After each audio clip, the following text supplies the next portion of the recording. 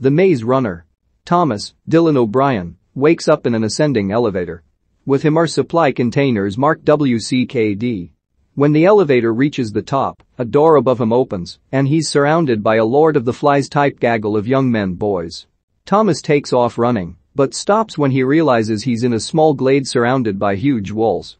There's nowhere to run to, baby. Gally, Will Poulter, subdues Thomas and keeps him from trying to run into a maze which is accessible through a door in the wall. The leader of the group, Ameen, and his consigliere Newt, Thomas Brodie-Sangster, explain the situation to Thomas. Once a month the elevator, or the box as they call it, comes to the surface with supplies as well as a new boy. They all live in the glade and call themselves gladers. None of them can remember anything, but after a few days their names come back to them. Each boy is given a different job. Some are builders, some are runners. A door opens in the giant wall every day and closes every night. The door leads to a maze that surrounds the glade. Runners go through looking for a way out. If you're trapped in the maze overnight, the grievers get you and you die. The maze changes every night. Albie was the first boy to arrive in the glade. No one knows why they're there. Thomas starts to form a friendship with the kid who came up the month before him. He's one of the youngest of the group. His name is Chuck Blake Cooper. That night there's a celebration for Thomas. Gally is wrestling one of the other boys and asks if Thomas wants to have a go. They end up sparring, and when Thomas hits his head on the ground, he remembers his name. That night Thomas has a dream. It's full of fleeting images, but a woman, Patricia Clarkson, says, "Wicked is good." Albie takes Thomas around to show him more of the sights. The boys carve their names on the wall when they arrive. When one dies, they cross off the name. Thomas tries to fit in, and he's given the task to go dig up fertilizer from out in the woods. While he's there, he's attacked by Chris Sheffield, one of the runners who was stung by a griever. While they fight, the other boy says, "This is all your fault. I saw you." That boy has what they call the changing. A sting will apparently cause tremendous pain and make you prone to violence. There's no cure for it, so they force the boy into the maze at night just as the doors are closing. Everyone is concerned that there was a griever attack during the day. That night Thomas has another dream. It's more of the lady assuring him that wicked is good, but now he also remembers himself and a girl about the same age sitting across from each other at workstations going over diagnostics. The next day, Albie goes into the maze to retrace Ben's path and find out what happens. It rains during the day. Now it's getting late, and Albie still hasn't returned. All the boys gather around the entrance to the maze. Just as the doors are about to close, the lead runner named Minho, Kai-Hong Lee, appears with a very injured Albie. Thomas rushes into the maze to help them, but the door closes behind him. Minho and Thomas use vines to suspend Albie's body and try to keep it safe from the grievers. Albie was stung while inside the maze. One of the grievers appears and chases after Thomas. The grievers looks like gigantic bedbugs with robot legs and scorpion tails. Thomas and the griever run around a bit as the walls in the maze change. Finally Thomas is able to lure the griever between two walls that are colliding and squish. Dead griever. The next day Gally calls for a meeting of the gladers. Most are excited that Thomas killed the griever. There's another group though, led by Gally, who feel that the rules they have were put in place to keep everyone safe, and ever since Thomas arrived things have changed, like grievers attacking during the day. And, speaking of things changing, the elevator arrives. The boys run out to check what the elevator brought. Inside are no supplies, only a girl, Scodelario. She looks up and says, "Thomas," before passing out. In her hand is a note that reads, "She's the last one ever." Gally calls for Thomas to be punished because non-runners are allowed in the maze. He doesn't like the fact that the girl knew who Thomas was. He's scared that the elevator hasn't gone back down since they took out the girl. Newt says Thomas can be locked up overnight without any food, and starting tomorrow, he's a runner. Gally is mad at his leniency. A bunch of the boys go back into the maze, which further upsets Gally, to look at the carcass of the griever. Inside it they find a weird device that has an electronic display reading the number 7. The device also is marked WCKD. The boys realize whoever sends them supplies also made the grievers.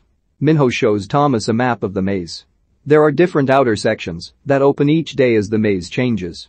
Each outer section is numbered. Last night, section 7 was open. The girl is awake.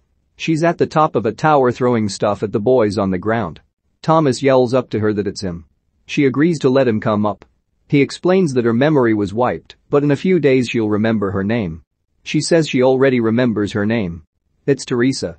She remembers Thomas too. He tells her that he's had dreams about her and a lady saying that Wicket is good. When Teresa woke up she found 2 syringes in her pocket too.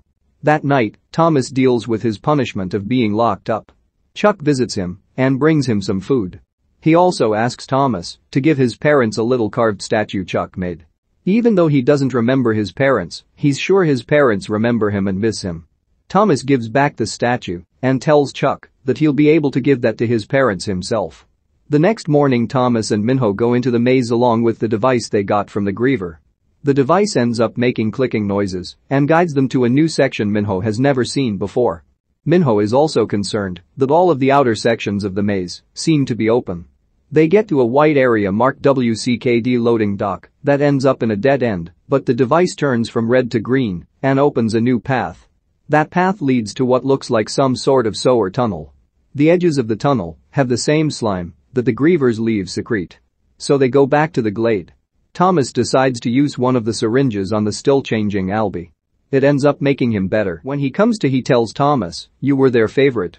But we don't find out what he means because outside doors all over the maze begin to open and out pour bunches and bunches of grievers. There's a giant griever attack that wipes out a bunch of the boys and destroys much of their village. Albie is among the dead. Chuck is saved after getting grabbed by one of the grievers. They end up hacking off its tail. After the attack, Thomas realizes that the venom from the griever stings helps the victim remember. So he takes the hacked-off tail and stings himself. He remembers a little bit more. The maze isn't a prison, it's a test. He sees all of the other boys in incubation tubes. A lot of them are in a panic. He also sees himself as a scientist along with Teresa. The Gladers use the second syringe and Thomas is cured and confesses to everyone that he's one of the people responsible for everyone being there. Gally is furious and he and his group tie Thomas and Teresa to stakes outside the entrance to the maze as an offering. But half the group is still with Thomas, so they free them. Now the Gladers are divided. Thomas tells Gally that he'd rather die trying to escape than die in the glade not trying. Thomas takes a group into the maze. They get to the loading dock area from before and are attacked by a bunch of grievers again. They go through the sewer tunnel type area and it leads to a locked door. Teresa needs a numerical code to get through. They realize the code must be the sequence in which the maze would normally open. She types it in and everyone goes through a door. Walls crush all the grievers behind them. The kids walk through some hallways until they find a door marked exit. And that's not me making a joke. It's seriously a regular old exit door like you'd find in any building. They go through and now they're inside the lab from Thomas's dreams and memories. All the scientists are dead. A video starts to play. The woman from earlier identifies herself as Ava Page and tells the kids that they don't remember the spy. There was global devastation by something called the flare. She was part of a controversial group called the World Catastrophe Kills in Department. WCKD that believed that in testing the kids they could monitor their brains and find a cure. While she speaks, behind her guerrilla soldiers rush in and start killing other scientists.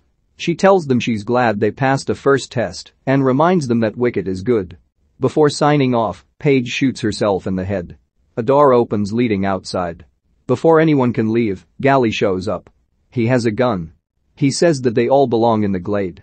He goes to shoot Thomas, but Chuck jumps in front of the bullet. Gally gets stabbed in the chest with a knife.